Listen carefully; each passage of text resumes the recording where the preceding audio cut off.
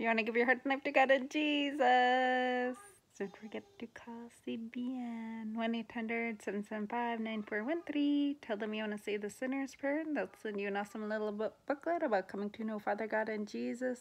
It says Jesus returning. So I had an amazing dream 7 years ago. Jesus returned. He came back. I got left behind, but praise God, it was a warning according to Joel 2 verse 2:8. So I was able to give my heart and life to God and Jesus. You can too. So praise God for that. Again, it was a testimony. Somebody shared a 2-page testimony. Abraham Ipley George's testimony, The Celestial Traveler by Glenn Herman. He has that book out in his testimony. And that's all it took was somebody sharing Jesus on Facebook. I was like, what is that?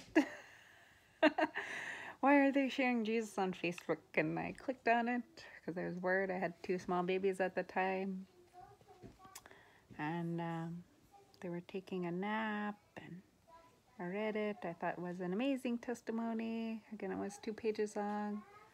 I printed it off and shared it with people. But I think a month later kind of forgotten about it. But I remember I had ordered a new chain for my cross, and I had gotten that fixed. I remember being exciting to put on my cross, said a prayer, and went to sleep. I probably said the Lord's Prayer, and just went to sleep. And in this dream, it was so real. It was so whatever it did. I looked down at my wrists, and I remember looking down at them thinking, what? Why am I in chains? And that looked like they went from like the top of my wrist to towards the bottom, so about that much of my wrist that is showing from there to there. There was this huge round chain, and it looked like shackles. So in scripture, there's a scripture where Jesus is talking to the Pharisees, and they yell at him and say they haven't been a slave since they were set free in Egypt. And what they really were slaves to sin. He talks about they enjoyed nice things. So before Jesus came too, and that thing they almost wiped out the Jewish people again, and they were going through a really hard time, but they celebrate that. And it seems like it barely talks about something about the celebrating of the lights, and it's a very short, but Jesus said he's not going up to celebrate that because, anyways, they had the candles, and miraculously the candles stayed lit. Again, that was the time they were almost it seemed like wiped out, and they got things kind of restored, I guess. I don't know, it's kind of interesting history when they go back and do all the history stuff for in the Bible. And even if you don't believe in Jesus, you're still writing 2021 years ago, Jesus died on the cross for your sins. And there it says, on the 7th day God rested, and so everybody always takes Saturday or Sunday off to rest. Whether they believe in Jesus, Father God, whatever or not. So hopefully you ask Jesus into your heart and life, and turn away from sins, turn away from hopefully going to the wrong churches. Jesus is not a religion. He's not a religion at all. Because I know when I was in my younger days, I went to boarding school, and there was these different churches.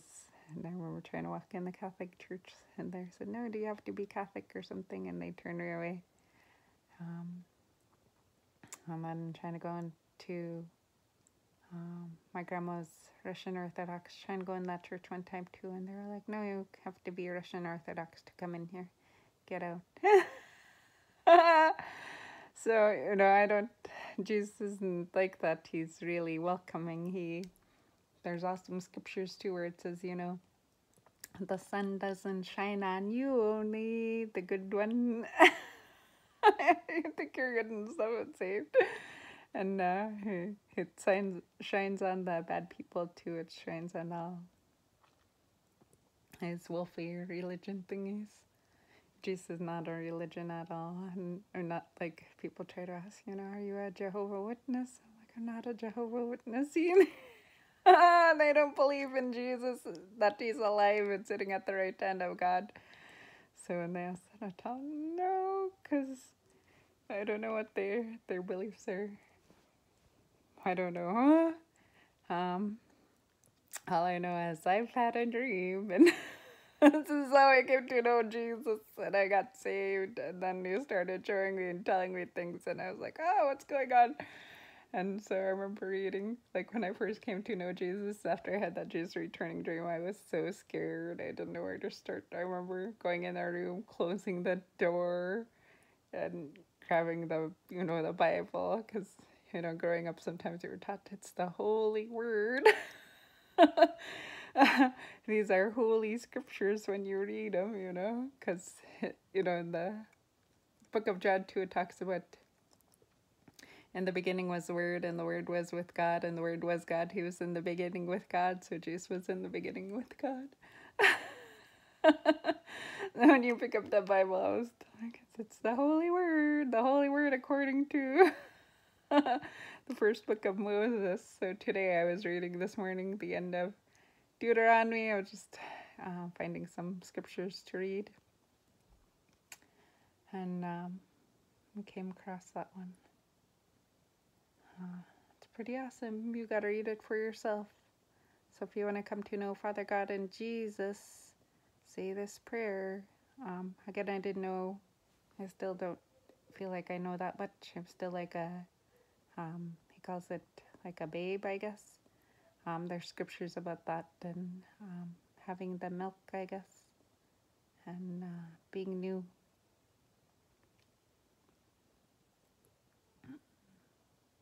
And so Jesus is returning. It's pretty awesome.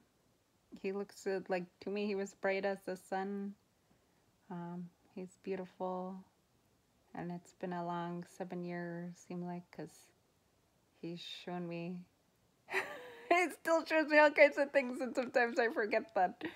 Other people, when they look at me, kind of look at me like I'm talking crazy, like, or I shouldn't be talking like that, or whatever. But to me, it's so, like, fascinating. It's like, whoa, did you know this? Look at the scripture. It's pretty awesome.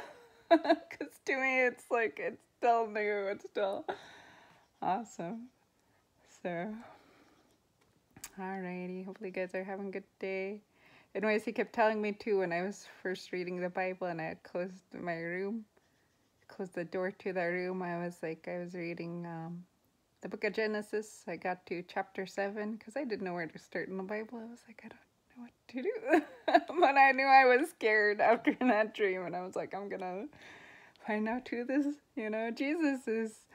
Even in like dreams or visions, I've seen him in like his looking at his eyes, and like, you can see the eyes, and it looked like the world, the galaxies were dancing in his eyes, and I was looking at him, and I don't know, in that vision, in that dream, whatever, when I was first coming to know him, I was like, who are you? I'm still getting to know him, but I think that's kind of funny because I still didn't. No, I know my mom, we grew up with Jesus, a picture of Jesus in the corner. And my dad and my mom inviting like pastors to come. Mr. Moody, and he was pretty cool. He'd take us to Vacation Bible School, and my aunt, she'd teach us about the 12 apostles, and we go and memorize them. And then my grandma would nunuk us, discipline us, and tell us we should go to church. I remember sitting in church and twiddling my thumbs. And the only part that I liked was when sometimes, once in a while, it seemed like Adam would go and play his guitar, and you'd just listen to him praising the Lord or singing worship songs. I thought that was pretty cool. Again, I didn't know that much about Jesus. I remember like my mom would come and visit me while I was going to school or going to college and stuff. And she'd always ask that, did you read your Bible? And I'd have a Bible on hand and I'd say, yep, sure, look, but I didn't. I'd buy I didn't even have a picture of Jesus up, but like, yeah, there's my picture of Jesus, there's my cross, there you go. Just to, comfort her and stuff, but I didn't. Sometimes I go, I guess. I'm growing with, we call her Aunt Mom, would go with her to church, and that's pretty cool. Their church is pretty cool. So again, I didn't know that much growing up. I still feel like I don't know that much going forth, but I try to go forth in what he tries to tell me to do or say, and most people know me, like growing up, I'm still pretty shy and reserved and, keep to myself. I enjoy like reading books and doing stuff. I'm like learning, and I can't believe like other people that find things fascinating and really delve into it, like, whoa. So, all right, if you want to give your heart and life to God, Jesus, say this prayer. It's the sinner's prayer. Again, I can't save you, but I know the one who can. And if you need healing, he's so real. Just believe that. You have to believe that like a little kid. Like you really, if you're feeling pain, that he has that on his hand. He really took a nail on that cross for your sins. So praise God. Amen. Talk to you guys later. Goodbye.